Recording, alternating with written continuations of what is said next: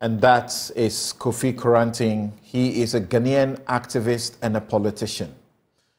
Mr. Koranteng graduated from Ghanaian primary and junior high schools before crossing the ocean to pursue a study in economics in London. He chose to complete his economic studies at New York University, where he earned a degree in economics and business. Kofi Koranteng has remained active for the cause of the Ghanaians in the diaspora.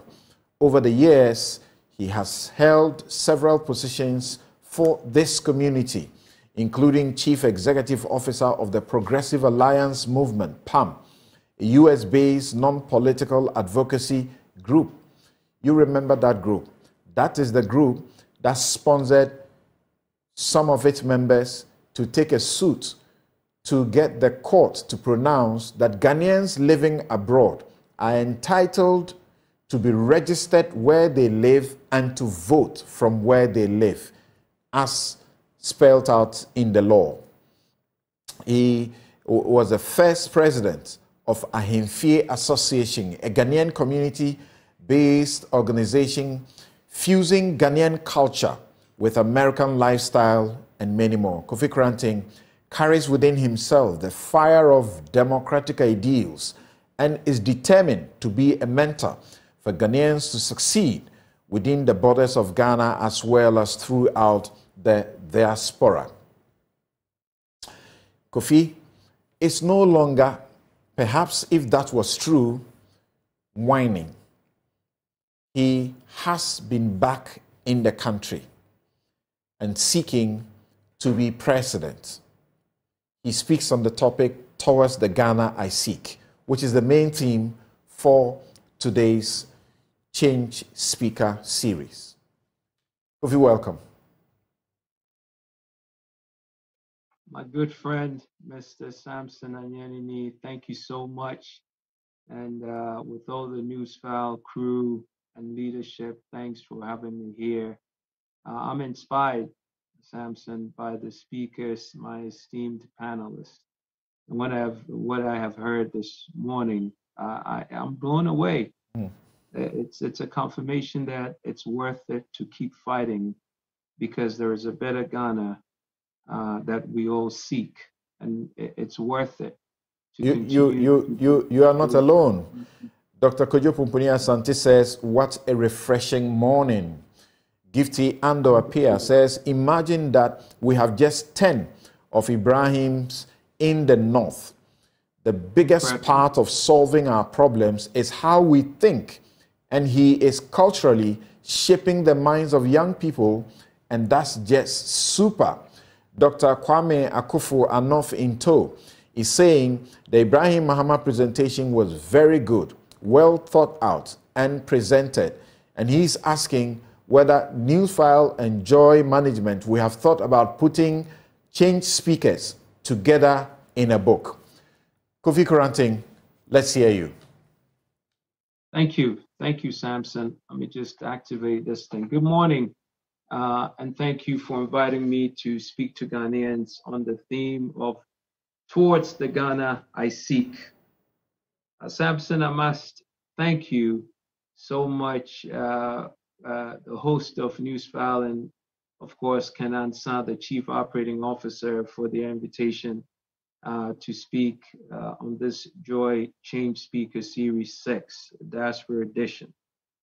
As an avid viewer of Newsfile, I am aware that guests should address issues bordering on life's lessons, especially to guide the youth, religious, social, cultural, governance, economic, management, job creation, law and justice, parliament, party politics, security, agriculture, topics needing attention and it's my firm belief that those in the diaspora and those at home, all the topics are intertwined, and we must address each as it affects the other. Let's begin with the first point, life's lessons to guide the youth. No adult can seriously offer guidance to the youth in a nation where they are not offered hope and opportunity. All the other topics noted, governance, economic management, job creation, law and justice, parliament, party politics, security, agriculture must be addressed first to offer the youth guidance, hope, and opportunity. The Newsfile platform suggests that current events should be reflected in a panelist presentation. Ghana has recently made international news with issues that directly affect all citizens of Ghana as well as the youth. The United States CBS network featured the citizens of Ghana and its youth on their premiere show called Sunday Morning. The focus of the story was how Ghana has become a landfill for the world's e-waste. In presenting the story, the journalist showed video of Ghana youngsters engaged in helping adults strip the carcasses of computers, printers, cell phones, and other technology. The goal is to salvage sellable parts before the useless plastic housing and contaminated glassware is left to rot in the once pristine land of Ghana. It showed Ghanaian youth who were not even of secondary school age burning the insulation from wires to retrieve the sellable copper, a process that produces noxious smoke and air pollution for those engaged and all around. The youth of this nation see this practice as their opportunity and hope. They are engaged in it out of necessity because the government of Ghana has and continues to fail to deliver for Ghanaians, their children, and the future of our nation. The reporter for CBS News noted that Ghana is also a repository of used clothes and tires from the thriving economies around the world. The burning of tires and the landfills of clothing each present a unique pollution challenge that leads to health problems for Ghanaians. Even the pristine air, land, and water of Ghana is now polluted.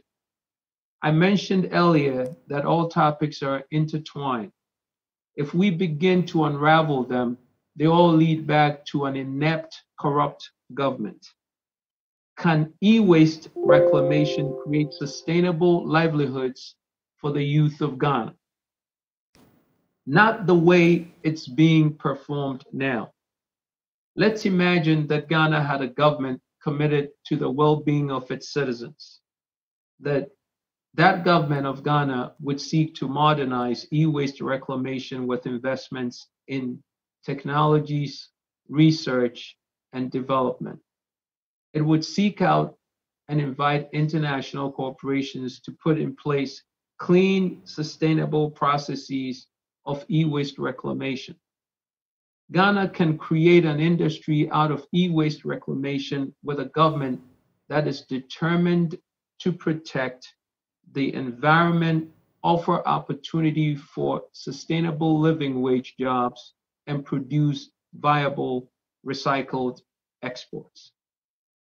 Can Ghana create an industry of exportable products from the used tires that now pollute our air, land, and water, causing irreparable damage to the health of our youth? I say yes, it can. A responsible, actionable government can invest in research, technology, and development to turn used tires into recycled rubber building blocks, beams, benches, and more that can be exported back to the world that sent it. Can Ghana become a leader in recycling used clothes into new textiles? Again, I say yes, it can.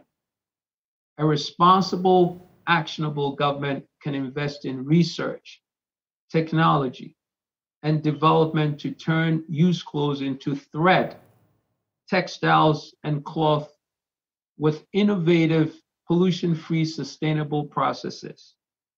It takes a government of vision, action, and commitment. Remember, all things are intertwined. This brings us to the scourge of illegal mining, as our friends and panelists have said. Again, and in the industry that attracts not only the young, but all ages of Ghanaians who lack hope and opportunity. Galamsey is a glaring example of the failure of an inept government that is mired in corruption. Every election, a solution is promised. Every year, Galamsey continues to offer dangerous jobs to Ghanaians while officials look away and spend their illegal payments. Every Ghanaian knows how and why Galamsey occurs, and the damage it does to the clean water, land, and air of the nation. It is all intertwined, a two-party system that allows each other to profit as they exchange administrations, leaving Ghanaians and its youth to fall deeper and deeper into poverty and despair. The annual salary, perks, and ex gratia of one MP equals more than the wages of 55 hardworking Ghanaians. I believe that all things are intertwined, and the two controlling parties of Ghana, who have traded power between themselves for over 3 decades, are inexplicably one and the same, a government of neglect, Samson. And international news headlines, Ghana is gaining infamy. To go along with the Ghanaian children of the e-waste, CBS News featured Ghana again in a story about our prized agricultural export, cocoa. In the US, the shocking revelation of the story was that a preeminent candy company, Mars, was buying Ghana cocoa harvested by children as young as 5. The CBS reporter visited multiple farms to be sure it was not an isolated incident, and at each of the farms visited, found children as young as 5 wielding machetes and harvesting cocoa in the blistering heat. Ghana has been in the news for all the wrong reasons. Ghanaian cocoa, a prized export in demand throughout the world, has suffered a black eye on the international stage. Is it intertwined with offering hope and opportunity to the youth? It is. The problem, my brothers and sisters, is that we as a people do not want 5-year-olds to have the opportunity to sweat as laborers for substandard or any wage. We want Ghanaian 5-year-old and all ages, even into adulthood, to have the hope and opportunity afforded to them by a modern, well-rounded, targeted educational system. Are we proud of cocoa production and the support we give to farmers? Yes, we are. However, we are not proud of being an exporter on the backs of 5-year-old children working in the fields. Can Ghana do better? Yes. We need an agricultural ministry that is committed to supporting farmers, one that institutes innovative, sustainable practices which will make Ghana a leader in the supply of food products to Africa and the world. Today, the world is craving superfoods such as acorn squash, purple rice, turnips, sweet and purple potatoes, and other hardy vegetables that can be grown here in Ghana. Ghana can offer our youth the hope and opportunity that comes with plentiful, diverse foods, as well as becoming a major agricultural exporter. It is all intertwined. The government of Ghana must be dedicated to healing the scars that they have ignored for over the last 30 years. Pollution from Galamsey, e-waste, used clothing, and used ties, and turn them into opportunity and hope for our youth. The story is intertwined with all that is wrong in Ghana, a government of neglect with ruling parties who have one mission in mind: to create generational wealth for themselves and their families, not Ghanaians as a whole. Let's bring the government into focus in this discussion with the recent headline, Broke Ghana registers 618 delegates for COP28 in Dubai. Ghana, by all international monetary standards, is bankrupt, yet the government of corruption registered 618 delegates to attend a global warming conference in Dubai. At the conference, Ghana made a commitment to reduce methane emissions. All things are intertwined, right? Well, does that mean that Ghana is committed to stopping the burning of used ties and insulation from e-waste wires? You know as much as I do, of course not. Let's be realistic. The intent of the president and registered guests of Ghana to the Dubai conference is to live a lifestyle that the average Ghanaian cannot imagine. One day's worth of food and beverage for the esteemed Ghanaian global climate change fighters costs more than hundreds of households in Ghana for a year. Should Ghana be concerned and engaged in global climate discussion? Yes. How? Well, by electing engaged government officials who are concerned with serving the Ghanaian people and providing a future of hope and opportunity. Singapore and Dubai are examples of what is possible when the government invests in its people and not in enriching its officials. The government of Ghana and the next president must commit to a new economy with a foundation of a revitalized educational system with modern school buildings. No more teaching under trees. Our schools must offer well-rounded general studies programs that include sports, music, and arts facilities. Each district or region should feature premier schools for committed students and teachers who want to concentrate on technology. These will include the laboratories and facilities for exploration and invention of robotics, artificial intelligence, virtual reality, space travel, augmented reality, as well as computer coding and networking. Ghana must lead Africa in sustainable innovations, research, science, medicine, advanced agricultural and food processing, and exploration, as well as become a center of finance, banking, and marketing.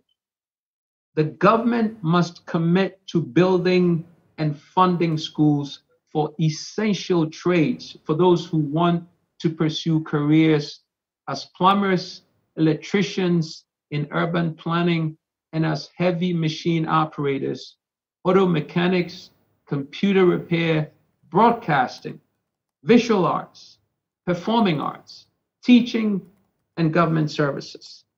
A strong society on the move requires an investment in its people, not its government officials or family or their families. Ghana gains its independence through the hard work and determination of people with visions and dreams. They did not envision creating an aristocracy or royalty. They imagined a nation where every citizen could be free. I know the first question on your mind is, Samson, how will you pay for this? I know. It is a fair question. Remember, everything is intertwined. The government of Ghana and the two-party system have redirected the monies needed to create a society on the move into the coffers of an entrenched bureaucracy which feeds itself. It is easier than one might expect to move from a government of neglect towards the Ghana I seek. These ideas can be paid for by first electing honest stakeholders who share the Ghana we seek. It begins by reinventing the government, rooting out corruption, eliminating ex gratia and Article 71 payments. It continues with limiting the number of ministries and staff cutting the bureaucracy of the office of the president, auditing and eliminating wasteful spending and graft. We must also seek corruption-free private-public partnerships with Ghanaian companies as well as international companies that focus on cutting-edge technologies and sustainability in manufacturing, production, agriculture, and energy, of course. We must encourage corporations engaged in pollution remediation to clean up our damaged land, waters, and oceans caused by the incompetency of the last 30 years of corrupt governments while becoming the world's leader as an innovative, pollution-free society. We must end the practice of e-waste dumping and encourage viable, clean solutions to successfully process and recycle e-waste. We must end the practice of importing used tires and clothing from the world without solutions. Ghana, by the way, is not the world's landfill.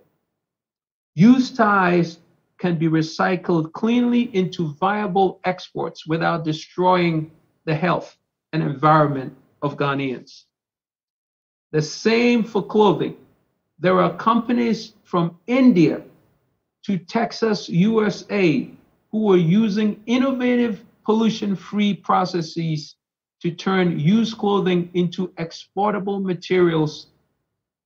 Startups like this will avoid Ghana as long as the government of corruption remains in place. We must end illegal mining and demand that all permitted mining be performed pollution-free with 100% reclamation processes in place. The model of Ghana must be a robust leader in education, innovation, arts, tourism, and entertainment with an ethical, welcoming government that enforces the laws to protect the health and well-being of all its citizens. The ghost hospital system and uncompleted housing projects are living shadows of what our incompetent, dishonest, corrupt government looks like. Instead of a ghost hospital system with thousands of beds that serve no one, Ghana can and will build a world-class hospital system that will encourage our healthcare professionals to stay home and not seek greener pastures in Europe and Middle East and the Americas. This brings us to another recent headline in the news. Contractors abandon new Eastern Regional Hospital site over unpaid funds, December 12, 2023, as reported on Ghana Web. It tells the story of yet another addition to the ghost hospital system that the last couple administrations continue to build. The proposed 600-bed hospital for Eastern Region is less than 30% completed and was scheduled to open at the end of this month. It is another glaring example of the government of neglect. We do not know how many jobs the 600-bed hospital would have created. What we do know, though, is that these educated, trained healthcare professionals and doctors who would have staffed this facility will join the millions in the diaspora and help build a world-class healthcare for other nations. I touched upon education. Remember, all things are intertwined. As Ghana grows its educational system, it would also grow its healthcare system. Ghanaians deserve world-class healthcare. Our best and brightest are forced to leave their homeland to seek careers providing world-class healthcare for others. I thank you for the attention as I offered you a glimpse towards the Ghana I seek. I look forward to your questions and an ongoing dialogue towards the Ghana we all seek. Let us assure our youth that we can have a government that works towards independence, freedom, hope, and opportunity for one and all. Samson, God bless our homeland, Ghana. Thank you very much, Kofi Koranteng, with that presentation. We've done quite a bit of time with the presentation. So let's continue to chew on. And we believe that as the most significant people also watching and listening, we will do what is right.